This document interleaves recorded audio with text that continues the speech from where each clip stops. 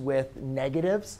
The best thing I would recommend is when you're looking at this, a lot of times I always like to see maybe if I can rewrite this in a different order, right? A lot of times we like to change subtraction problems to addition problems.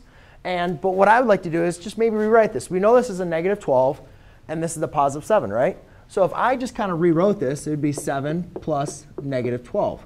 Well, plus a negative is really just 7 minus 12. That's the same thing. Adding a negative is the same thing as just subtracting.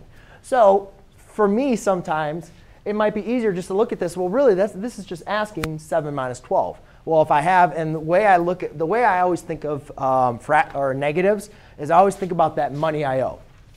Anything that's negative is always money that I owe somebody. And positive numbers is always money I have in my pocket. So therefore, if I have $7 in my pocket and I owe you $12, right? I pay you the $7. How much money do I still owe you? I'm still going to owe you $5. Make sense? So whenever I'm looking into negative numbers, because I'm not going to have a calculator with me, I always like to think of it in terms of money. Positive numbers is how much